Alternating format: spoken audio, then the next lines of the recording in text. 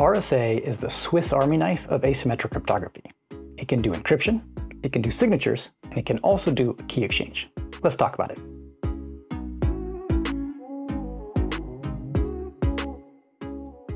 Remember, the goal of key exchanges is to establish a mutual shared secret on either side of the wire.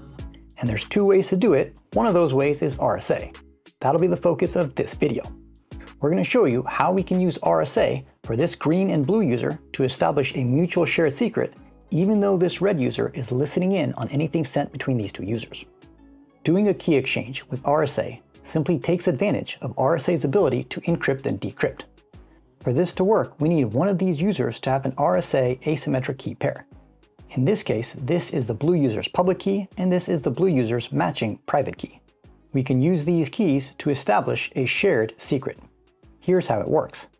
The green user is going to randomly generate some sort of seed value. This is just an arbitrary set of ones and zeros that has been generated at random by the green user. Then the green user is going to take their peer's public key and encrypt that seed value. This will produce some sort of ciphertext. This ciphertext will then be sent across the wire. And of course, anybody listening in on the wire will be able to capture a copy of that ciphertext. But we're okay with this because the only way to take this and extract the original value is if you had the matching private key, which in theory only the blue user has. So the blue user will take their private key and decrypt that seed value. The result will be the exact identical value that the green user randomly generated in the first step. And now both parties have the same mutual shared secret. And they can use that shared secret to generate any amount of symmetric secret keys to do symmetric encryption or MAC to data sent on the wire between these two users. And since only the green and blue user had the same seed value, they're the only people that could have generated this exact set of secret keys, and therefore anything sent on the wire protected by these keys is only readable by the other peer. So that is how you can use the RSA algorithm to facilitate a key exchange. But before I let you go, there's something important I have to mention. Remember that on the wire, the only value that was protecting the encrypted seed value was this private key.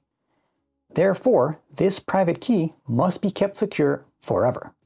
Because even if that private key is compromised years in the future, we can use that private key to decrypt anything sent in the past.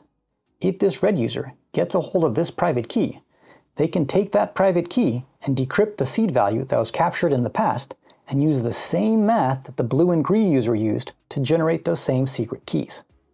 And if this red user has the same secret keys that was used to protect the data sent in the past between the blue and green user, that red user now has visibility into everything that was sent in the past.